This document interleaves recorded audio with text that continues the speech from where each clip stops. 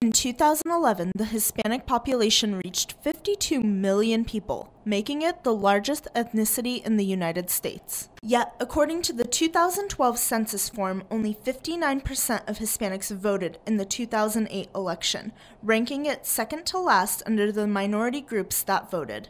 So why aren't Hispanics voting? I haven't really decided. I registered. Voting isn't really something, politics period isn't really something I've been interested in. As far as voting, I don't think my one vote is going to make a difference. University of Nebraska-Lincoln student Yadira Bernadette disagrees with that. I feel like a lot of Hispanics' excuses are, we don't know much about what's going on. We don't really care about Democratic as long as we are here and stuff like that. I feel like that's very ignorant because I'm like, that can change the way people from Mexico that are your family can come over here. It can make such a big difference. But I feel like right now the Hispanic population doesn't really care all that much, which really bugs me, but I mean, there's nothing I can do about it. Bernadette encourages other UNL Hispanic students to vote.